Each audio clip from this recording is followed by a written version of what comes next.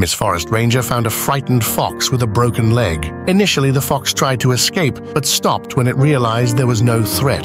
The girl brought the fox to a rescue station where it underwent surgery. The little creature showed great resilience and soon became able to eat independently.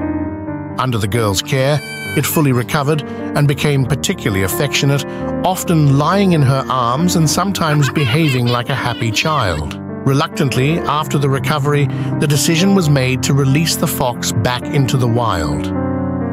However, to everyone's surprise, after some time, the fox returned. When it saw its benefactor, it seemed distressed and cried. Eventually, it managed to express joy and happiness.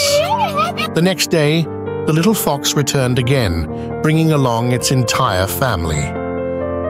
It was a truly magical and wonderful twist of fate.